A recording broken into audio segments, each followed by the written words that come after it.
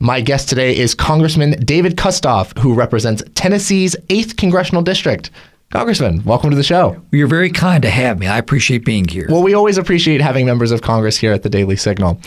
I'd like to talk with you today specifically about a very important topic that I feel like really doesn't get a lot of press these days, which is this kind of rise in anti-Semitism in America. So to start off, is anti-Semitism on the rise in America? Yeah, it definitely is. And, you know, I've got a unique perspective because I'm a Jewish member of Congress, one of two Republican Jewish members in the House of Representatives.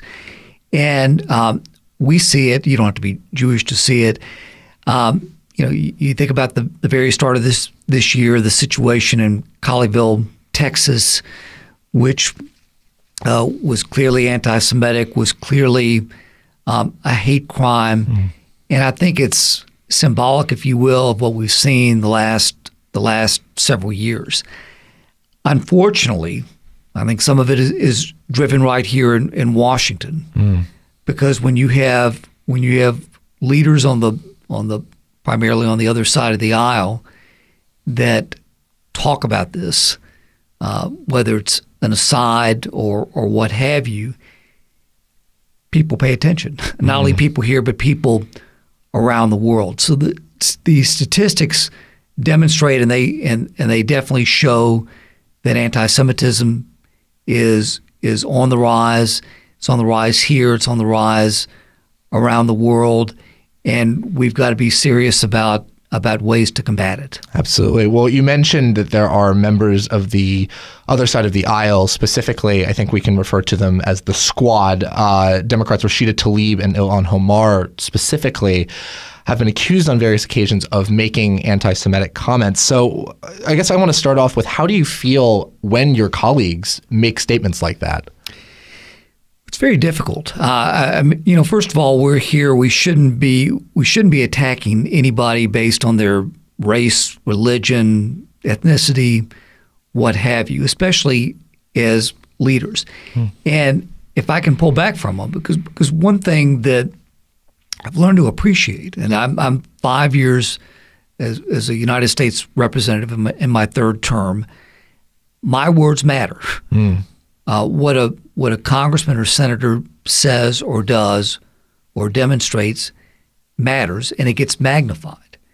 And so if you take it out of the realm of the United States, the rest of the world, you have a member of Congress that makes anti-Semitic remarks, makes remarks about the significance of Israel, Israel's right to exist, and they make it in a negative way.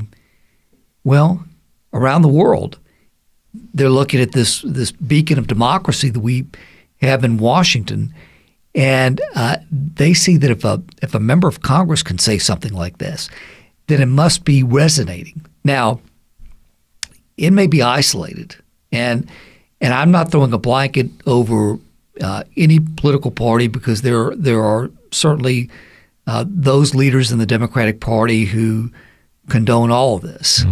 But the fact of the matter is that when you have members who say some of the things that some of their members say, people pay attention, and it gains some resonance around the world.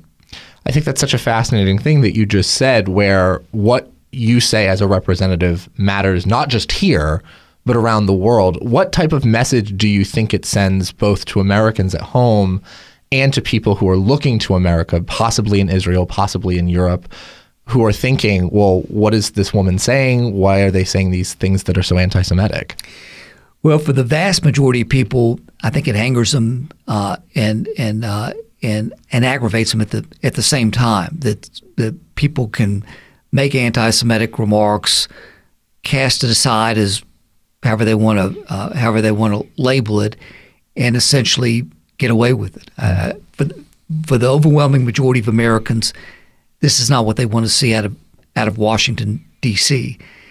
For the rest of the world, who some of whom may or may not understand our system of government, but you know, when and I'm talking about Israel, when you talk about a nation that hasn't been in existence very long in the grand scheme of things, 1948, and there are legitimately people around the world who question Israel's right to exist, then that type of talk from members of Congress plays into the very notion of whether Israel has a right to exist and to protect herself and her citizenry. And so that to me is what's concerning. We don't, free speech is free speech. And people have a right to say what they want to say, especially the 435 elected members of the House of Representatives and the 100 members of the Senate. But words matter.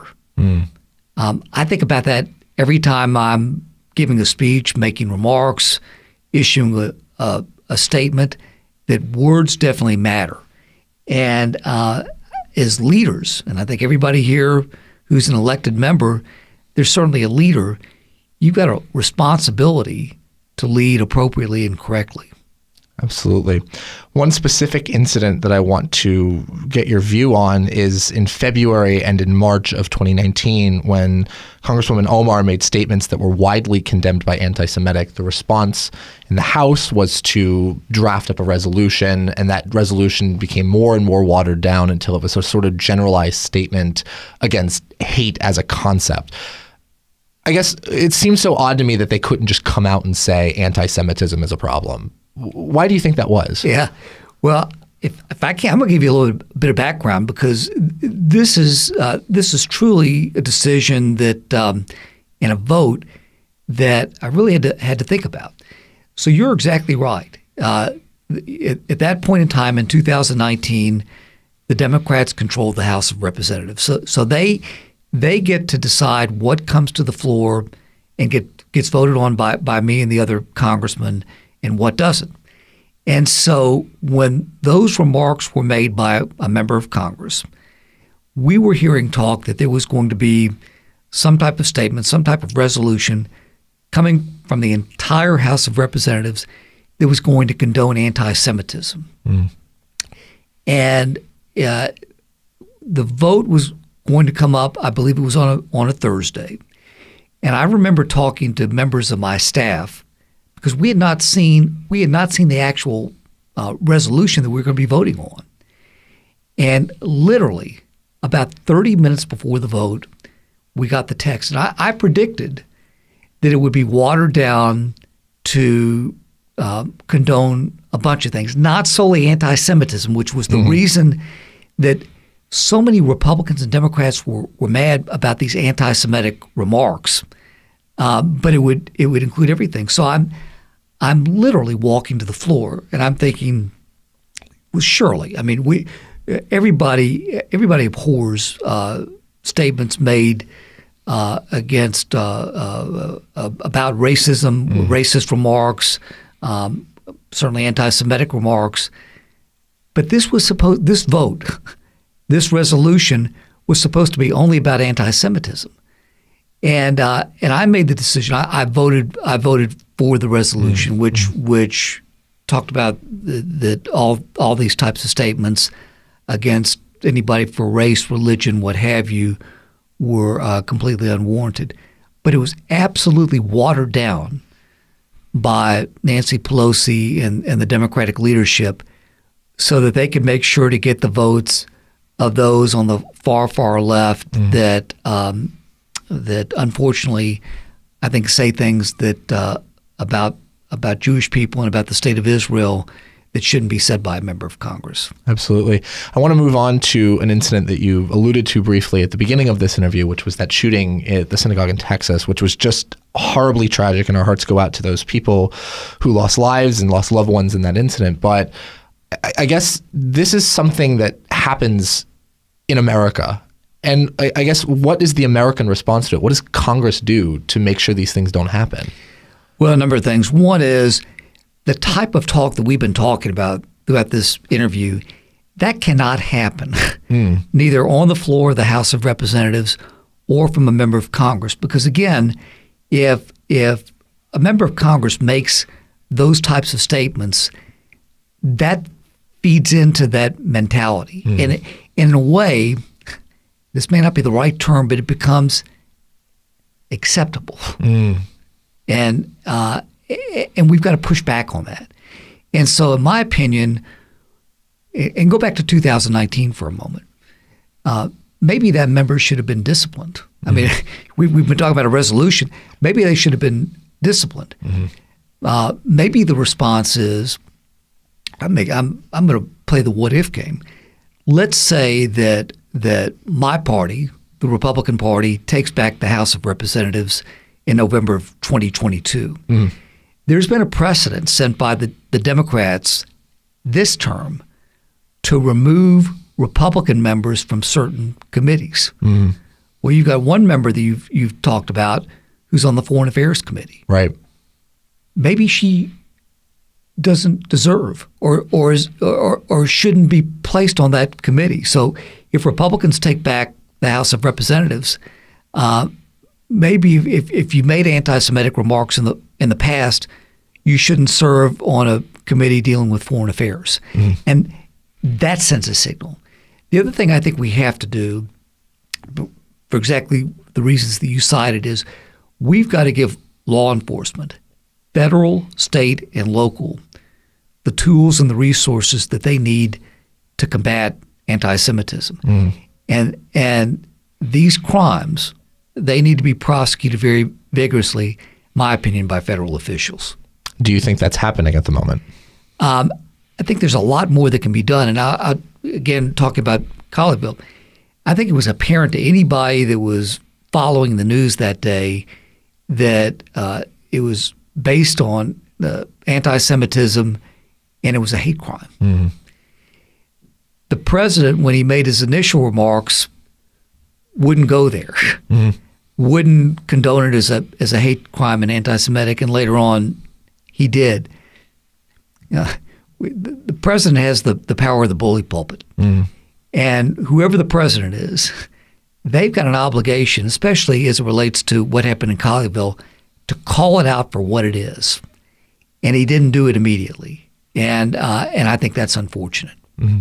Now, I want to follow up on something you said a little bit earlier. You said that there has been a precedent set by the opposition party, the Democrats, to remove members from committees if they feel like they've done something wrong. Are you saying you would be maybe if in favor, if the Republicans were to retake the House, of using that strategy on Ilhan Omar or other members of Congress who have made anti-Semitic statements? Well, look, I mean, the Democrats have set the precedent to do that, rightly or I think wrongly. It's always been in the purview of whatever party you're in, for the leadership, if you will, to assign committee assignments. And the Democrats, for the first time in our history, have removed Republican members from committees.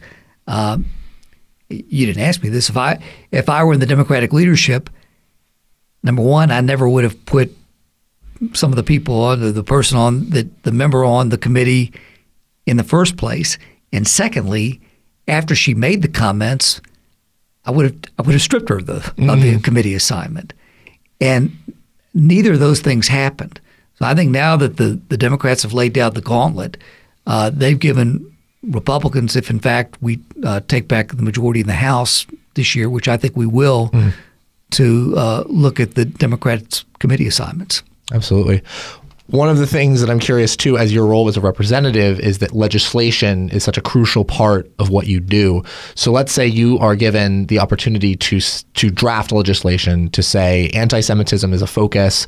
Here's how we can legislatively combat it. What do you write down? Yeah. Well, in fact, I did do that in my very first term. We worked on a bill that was passed almost, not quite unanimously in the House and the Senate, but almost, that made it a felony to attack a religious place of worship, whether it's a church, synagogue, mosque. I'm not talking about the people. I'm talking about the structure. It was not a felony before. Interesting. You call whomever and you say, I'm going to blow up this church or this synagogue. Before this law was passed that I sponsored in 2017, it was not a felony today that's a felony. I'm a former United States attorney, was the chief prosecutor for my area in West Tennessee. I used all the tools in my toolbox to go after the bad guys. The bill that I just talked to you about that became law that President Trump signed is a tool that prosecutors can use to go after these bad guys. In fact, to make it a felony.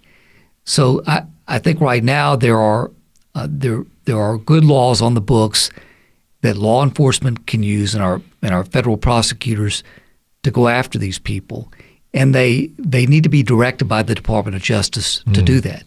So right now, as we sit here today with the Biden administration and the House and the Senate in Democrat hands, the Attorney General needs to be empowered to use all these tools to do it. If there's divided government in 2023, a Democrat in the White House, Republicans controlling either the House and or the Senate, to make sure that the administration does use those tools. And if the Attorney General or the U.S. Attorney come to me and say, Congressman, why don't we look at doing this to combat anti-Semitism, then I'm certainly going to work on legislation to try to accomplish that. Sure. Now, was there bipartisan support when you passed that bill in your first term? Yeah, and I'm very proud about that because there was bipartisan support. Just like anything else, as you can imagine, when you work on legislation, it's not always clean, and you go back and forth on language. And my point is, it's not easy. Maybe it shouldn't be easy, but it's not. There was bipartisan support, not unanimous support, but bipartisan support to get it done. And we had good bipartisan co-sponsors. I do want to make that absolutely clear because there were Democratic co-sponsors and Republican co-sponsors of that bill. Do you feel as if, say, in 2022, you were to reintroduce something similar to that, it would receive the same amount of bipartisan support? I do. Again, we don't want to throw a blanket over everybody in the other party and say that they feel the way that some of these members do that you referenced earlier, because there are plenty that do not. And my opinion is they're stifled, some of those Democratic members, by their own leadership. Those few have an outsized voice, and unfortunately, their voice is louder than likely the majority in their party. Absolutely. One of the things we've also discussed a little bit is Israel and how the state of Israel is a frequent target of anti-Semitic attacks. So my question I always ask about this is it acceptable to criticize the state of Israel and not make it anti-Semitic? Is that a possibility, or is all criticism of Israel anti-Semitic? Well, at least the criticism I've seen, it lends itself to anti-Semitism. At least what we've heard recently. And I've had the opportunity, if you will, to go to Israel on a bipartisan trip, like a lot of other members of Congress. And this goes a little bit beyond what you just asked me. And I think people listening can understand this. It's one thing to read the news, to see the news, to do your own research about what's happening in a certain part of the world. It's another thing to go there and visit and talk to officials and kick the tires, if you will. And I think that the people who in this country who have not had the opportunity to visit Israel might not be able to appreciate from a size perspective how small, if you will, and surrounded Israel is by its neighbors, and how close some of the bad actors are to the borders of Israel.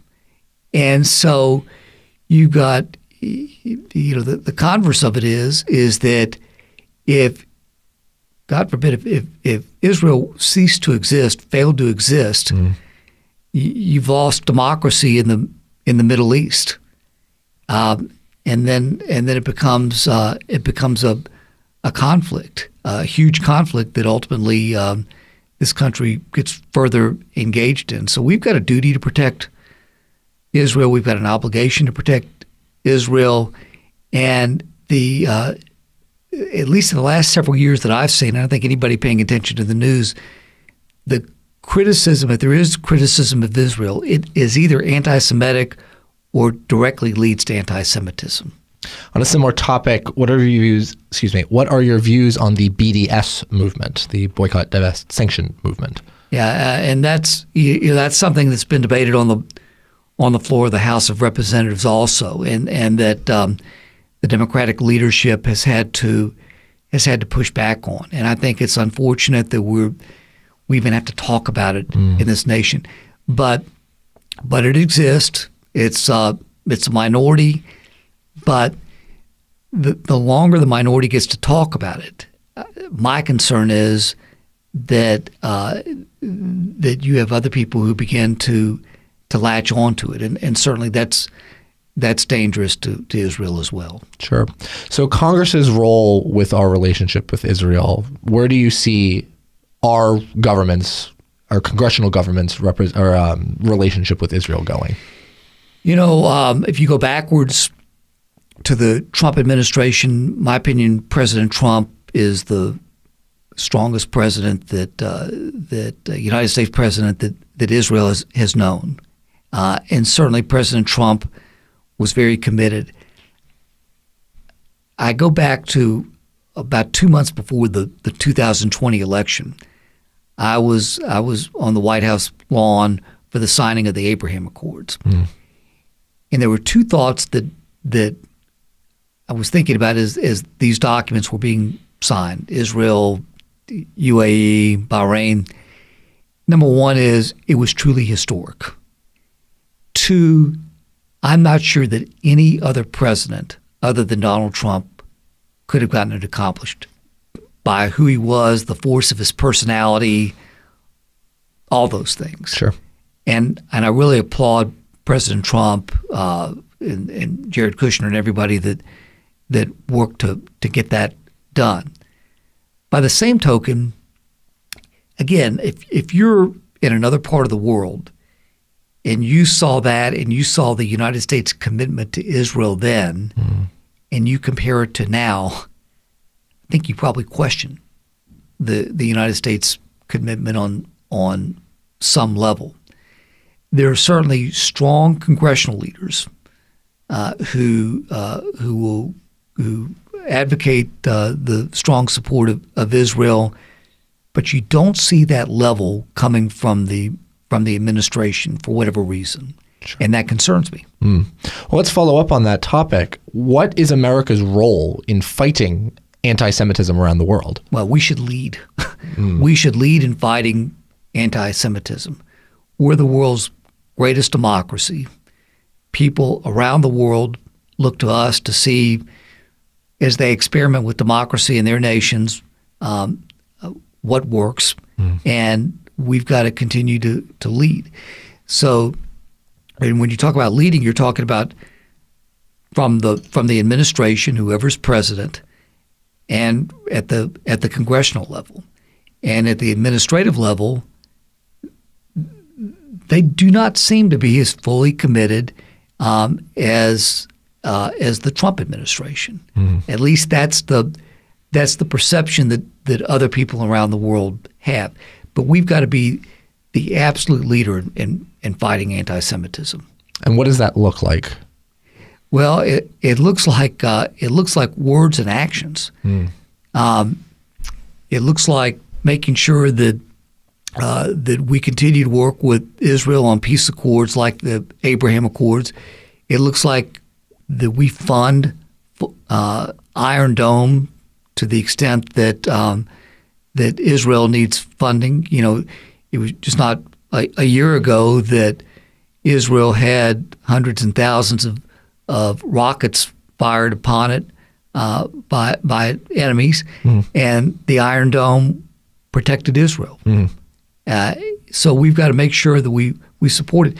We had this debate about funding the Iron Dome just several months ago, and The overwhelming majority of Republicans supported it. I think the majority of Democrats supported it, but you had a loud minority that opposed it. So when you see that debate and you're in another country about whether the United States wants to help Israel fund and be able to employ Iron Dome, what do you think? That's rhetorical, but what do you think? And I think the answer is explanatory. Right. Well, I want to follow up on that because those all sound like supporting Israel. Is there other things that America should be doing to fight anti-Semitism more generally across the globe? Like, I lived in France for quite a long time, and there was a lot of anti-Semitism against Jews in Paris. Does America have a responsibility to address those types of issues, not just in Israel, but around the globe? Well, we've got to be able to defend. We've got to be able to talk loudly and condone those types of actions. Certainly if they're in the United States and in other parts of the world, wherever you fall on the issue.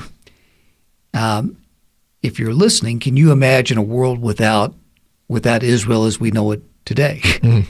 And what that does to peace and security in the Middle East and what that does to peace and security in the United States.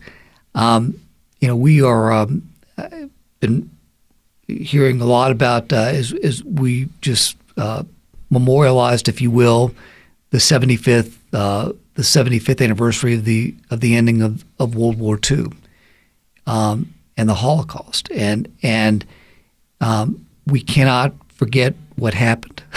We cannot forget what happened. Then we also need to remember that anti-Semitism has existed for a long, long time, and it may never completely go away. But unless our leadership, and I'm a leader, unless we work to protect those who are subjected to anti-Semitism, it will continue to exist and it will perpetuate. And that's dangerous. That's dangerous to everybody. Before we wrap up, I would be remiss if I didn't mention that there was an incident in the nation's capital very, very recently at Union Station where a twice deported illegal immigrant spray painted swastikas all over the building. How does it make you feel when you see swastikas in the nation's capital so brazenly displayed on one of our buildings? A lot of emotions. Angry, disappointed, sad, bewildered, all wrapped up into one. And I think that's probably the way a lot of people think and a lot of people feel. The fact of the matter is, that illustrates it. Anti-Semitism continues to exist. It continues to perpetuate, and we've got these battles, whether it's on social media involving free speech and what is the right balance. Where do you land? But unless we aggressively talk about and against anti-Semitism, it's going to continue to grow in this nation and other places in the world. I was elected in 2016 to Congress, same year Donald Trump was elected. And the one thing that we know about Donald Trump was he spoke very loudly, and you never had to guess where he was on any given issue. He spoke very loudly about anti-Semitism and about Israel's right to exist and our relationship with Israel. And this president needs to speak with the same force, the same authenticity in order to combat it, at least in the year 2022. Absolutely. That was Congressman David Kustoff, who represents Tennessee's 8th Congressional District. Congressman, it was a pleasure having you on. Thank you. I really appreciate the opportunity to be with you today.